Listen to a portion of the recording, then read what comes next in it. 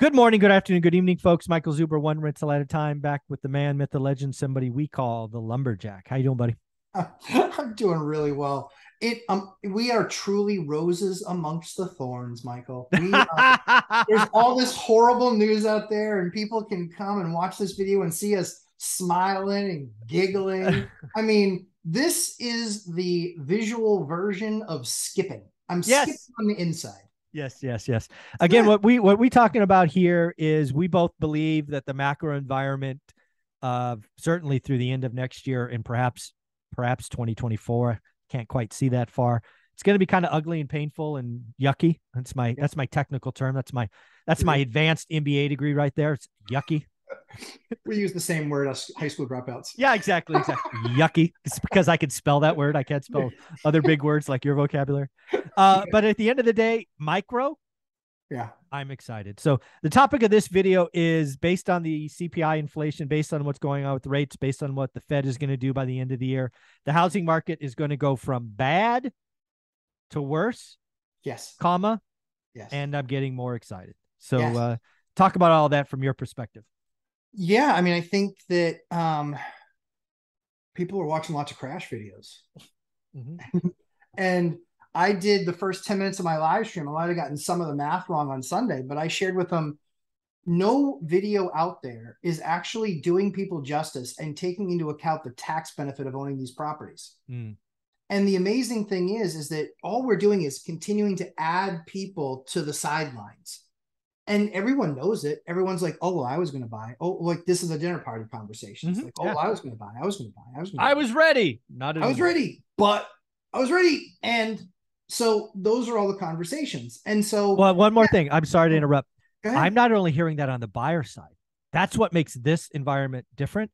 I'm Seller. hearing it on the seller side. Yep. I was going to Absolutely. list, but I was going to list, Yep. but I had a young lady Mm-hmm. yesterday. I think she's 81 years old. Okay. She lives in a big house by California standards. Okay. She wants to trade down. Yep. Sure. Makes sense. She has a mortgage like 20% on her Yep. house, right? She's Yep. got plenty of equity, Yep. which, oh, by the way, she has to live on the rest of her life because that's all she has. Sure. So she's doing the math with her advisors and whatnot. And, after a lot of work, she came to the realization, because again, she's in California, so she has Prop 13, right? So Sure. she's paying like 7 cents for her property taxes, or, whatever. And Yeah. she can't afford to move. No.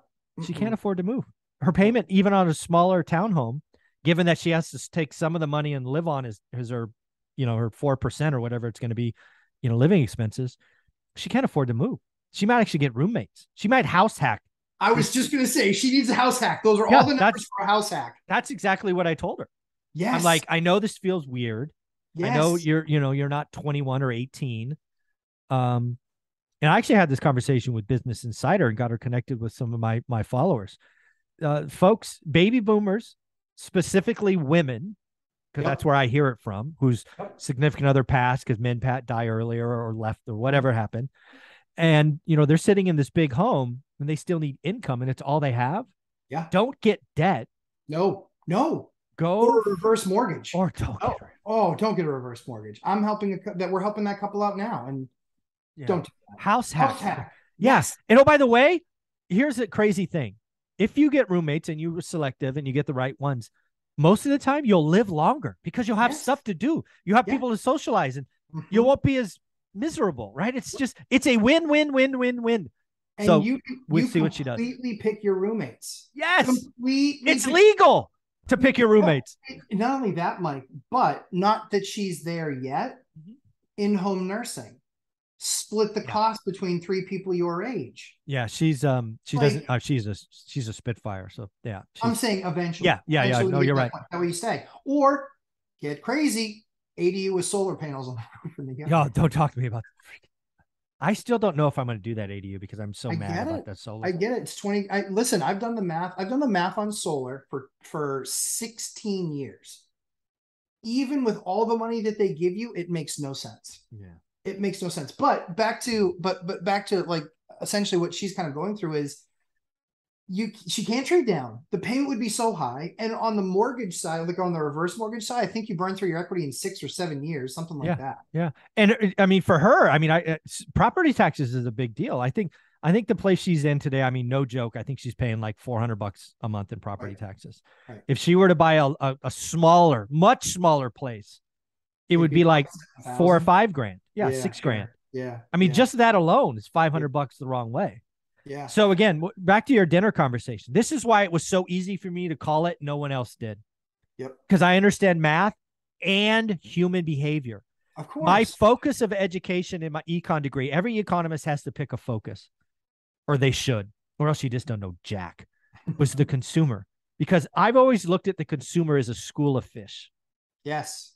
Mm-hmm. Sure. They move together. If you've ever watched a big school of fish, they just almost instinctively move together. So that's why I look at what's going on. I'm going, shit, rates are going to 7. Yep. That's going to pull supply off. It's going to pull demand off. We're going to enter nuclear winter. It's, housing market is going to be a depression. And then I don't know what happens in March. In March, we could start a crash. I don't know. I have no opinion yet. I don't know what the economy will look like. I don't know what employment will look like. I don't know. But I know this. We are going to have no supply. We're going to have record low transactions, and we are not going to get the price decline that people are expecting. Median national price. The math doesn't support it, in my opinion, through March at least. Yes. Yeah. I mean, Mike, this winter is, and people that are calling, I mean, was it somebody just reiterated from Wall Street that their plan was like 70 billion, $700 billion. Yeah. Some massive number. Yeah. They want to buy houses. They're going to carry a few rounds, and they're going to let it get down at 10%, 20% in some areas, maybe 30 in some areas. And they're going to walk up to a builder and say, you know what? You're having problems selling stuff. Why don't we take the next 80? And I'm going to want a discount. Yep. But I'll take the next 80 so you can keep your guys busy. 100%. Done. Yep. I'm telling Mike, and people just don't get that. If you think that the market's going to correct 50 anywhere, and that Wall Street or massive investors with billions of dollars on the sidelines aren't going to jump in, it's not the open door concept. No. It's not the offer pad concept. No. It's different. It's because buy and hold. Right. Buying it to then occupy it with renters. Yeah. That's the whole purpose of their strategy. It's not a flipping business. Flipping businesses are great when it's great. You would think, except even they screwed it up in a market like this. Well, that's the whole thing, though, is their calculation was way off, right? Yeah. That like, AI was wrong. Yeah, 100. Well, yeah, and the guy. Well, so what we always. I'm in that business. Me what too. we always joke about. Yeah, what we always joke about is that the AI was wrong because you still had a human programming. That's how it works, folks. At least today. So again, I think the housing. Yeah, I think the housing market is. Yesterday I would say the housing market was bad. I was warning people it's going to get worse. We got the numbers today. They are worse. The Fed's going to do more. Rates are going higher. We're going to pull more supply, more. We're gone from bad to worse. It's now official, but that doesn't mean, at least through March, a crash in prices. It just means a wicked crash in transactions. I think prices continue to correct. I think there's markets that we're going to see. I think we'll see in some markets double-digit declines in that time. That's my belief. Yeah. Again, but I'm not talking about that. I'm talking national median. So we agreed. Don't get it twisted. Yep. Nope. National median. Yep. National median. I still, like I said, I think we give back a lot of this year's gains. But not negative. And then next year is my swan song. Next year, I think we see a nasty number. And again, the more evidence that's coming, the giveaway administration. With the giveaway programs, please. What is coming? Some giveaways. That's what's coming next year. Crap, yeah. And that's the thing is like, that's the fly in the ointment, right? Yeah. That's the thing that. But the market needs to correct. It needs to. But again, if you come in and you rejigger with the low end, oops. Well, that's the thing is my expectation, we've talked about it a couple of times, is I believe that there's going to be so much activity on the low end when they do these programs. It could pull the it's just going to pull the number down. because nothing move up is going to be there. I don't know. But can it pull down that much? I mean, like I'm watching the Vegas market. It's down 10 points, median. Yeah.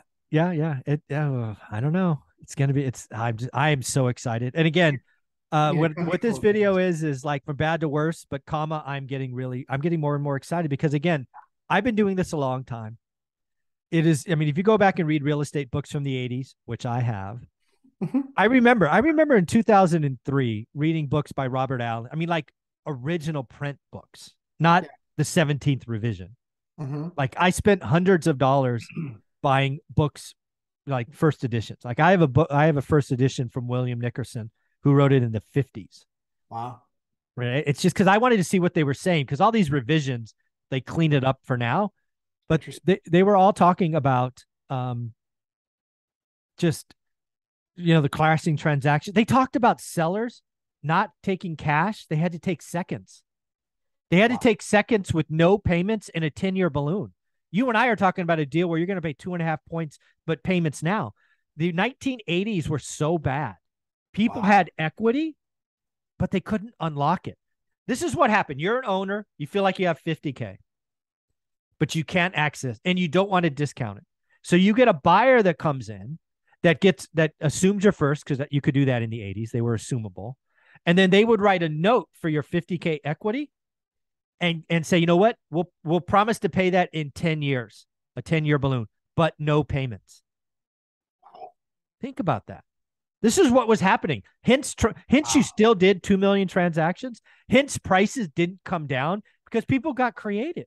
Right. This is why I am so excited, because I will get creative. Dude, I mean, have you ever thought about that? Most people haven't. Well, I mean, that's, there's guys that are buying stuff like you were saying, 0 down, and they're just walking away with only a payment. Like that still to me is awesome, right? Yeah, think about this. You get a seller, like it's in Vegas. Like you find $1 million property just for grins. Yeah. And let's say the owner has a 2% mortgage on it, whatever. You want the first. Yeah. You do it subject to, and then they got 200 grand in equity, but they will not give you $1 off the $1 million. Just think about that. I'm going to assume the first. I will give you your 200 grand. I will give you your price, but I want my terms. I will give you the 200 grand in 10 years. Yeah. No payments. I've talked about doing 0%, 1%. Screw that. In the 80s, they were delaying payments for a decade. Yeah. It's awesome. That is what is coming. And on that $1 million home, you're going to have at least $200,000 worth of pay down. Forget if it doesn't appreciate at all, you will have paid $200,000 in a decade. Yeah, exactly. So even if there's no appreciation, we have a flat decade. Let's just get nuts. It's decade. Yeah, flat decade, nothing, but no payments, and all you're doing is paying the mortgage. In a 10-year period on $1 million home, you're going to pay $200,000 down in equity. Mm-hmm. And then at that point, if you can't pay it and the guy doesn't want to redo something, then you sell it. Yeah, exactly. Yeah. So again, if you have a flat decade. Yeah, if and that's if you have a flat decade. Yeah. Yeah. And again, it's just I'm going to go back and I think I boxed them up. I got to go back and read the creative books from the 80s, because again, I think I'm creative, but man, some of the stuff I read in the 80s was just like, wow, I can't believe you did that. So again, the whole idea is to communicate with the seller, right? You're working on a very creative deal right now. Mm-hmm. That only works when you build a relationship. Right. Multiple communications point. This is not one dial closes. This is just do the work, be a good person, communicate, share above board why it's good for them, why it's good for you. And if it doesn't work, move on. Right. This is the time it's coming. So where can people find you? Because you're doing lots of amazing things. Thank you, my friend. Lumberjack Landlord on Instagram and YouTube, as well as live stream Sundays, 11:30 a.m. Eastern time. And we're not going 3 hours anymore. We're doing 90 minutes. I like it. You cap it. Yeah, had to cap it. Because there were a few times we went 4 and 5 hours, and literally, like, I'm old. Getting up from my chair hurt.